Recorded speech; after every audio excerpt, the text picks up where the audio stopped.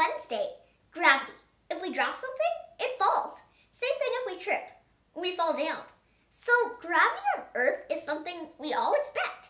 Except for when it's missing. Did you know that there is an area in northern Canada that has less gravity than the rest of the planet? How do we know this? Geophysicists. They noticed that the gravity was lower in the Hudson Bay area in Canada, and they have two ideas why. Convection. Heat comes from the Earth's core. It expands because it's hot.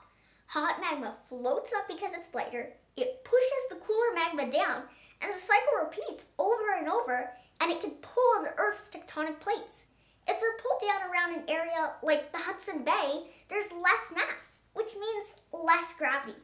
Second reason, the Laurentide ice sheet. So, back in the Ice Age, a giant ice sheet covered most of Canada and North America. It was about 2 miles thick.